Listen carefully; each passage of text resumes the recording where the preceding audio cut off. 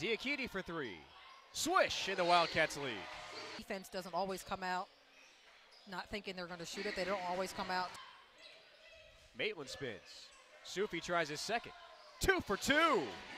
He tries the three. And the third for BCU. Sufi, the trifecta. 3 for 3. Gordon from the left corner. Bottoms. 10th rebound for BC off the hands of Diakite, who finishes the finger roll. There you go. Everybody's covered. Another steal by Duffus on back-to-back possessions, and he finishes the lay-in. Gordon three. Gotcha.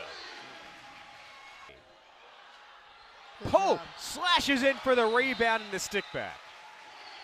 Off the front, Parks with an offensive board. And Pope drops it in. Red. Seeing red from distance. Maitland through 3 defenders. And nope. Maitland ties us at 63. The home crowd back into it for the Wildcats, who caused a turnover. Guess who with the steal?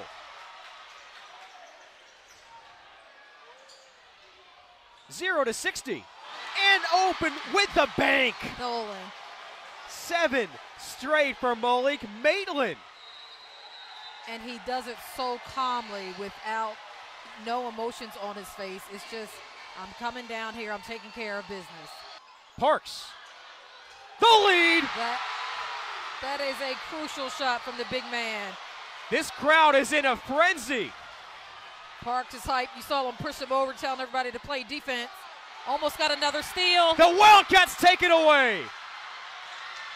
The Owls get it back with Seabury. Another loose ball. BCU has it. 5 seconds. Watch the threes. Do not foul.